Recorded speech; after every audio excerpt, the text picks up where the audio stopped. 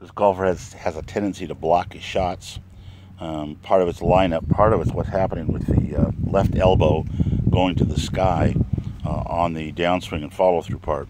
If we watch the takeaway, you can see he does a fairly good job of taking the club back. A little too much sway in the knees, but that's kind of old school. Now watch as he comes down here. He's going to move into the lead side pretty good, and you're going to start to see the lead elbow above the trail elbow. We blow that up so you can see that right there. Right there, you can see the lead elbow above the right elbow. When he comes through to the finish side, we also want to see that happen. So let's clear everything out of the way. Take it back to normal size. See what happens here?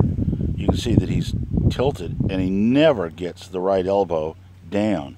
If you look here, you can see how high up it is. That means he can't release the club. See where his hands are. His hands, the right hand is definitely underneath the club. That's leaving the club face open. It's more like bunting in baseball terms and hitting a home run by rotating the barrel of the bat over.